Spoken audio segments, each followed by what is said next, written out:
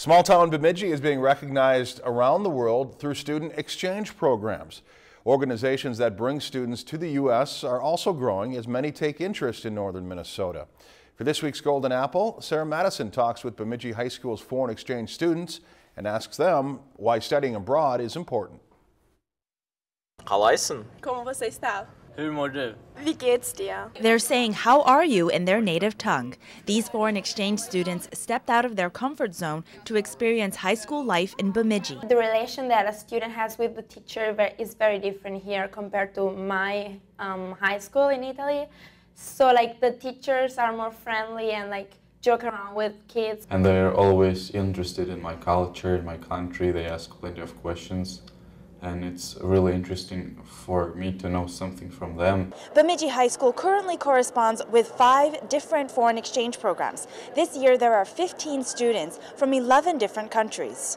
Bemidji High School is also in the process of adding a new foreign exchange program to the list, which will bring in more students to the community. It takes a lot of people and a lot of organizations, even in a smaller community like Bemidji, to try to get those kids here. One of the many reasons to have international and local students interact with each other is so that they can experience different social customs. I mean, even just the way that they greet people. A lot of European countries, they greet people with kisses on the cheeks. I saw a lot of people drinking iced coffee here.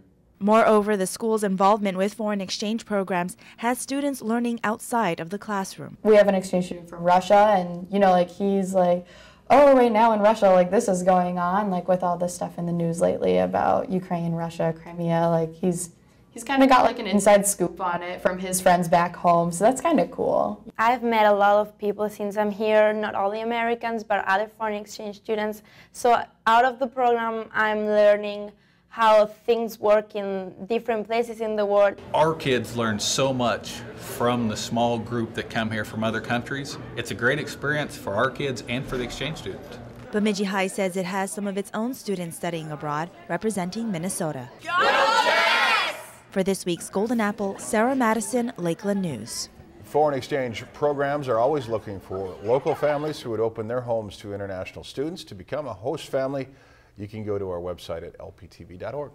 If you've enjoyed this segment of Lakeland News, please consider making a tax-deductible contribution to Lakeland Public Television.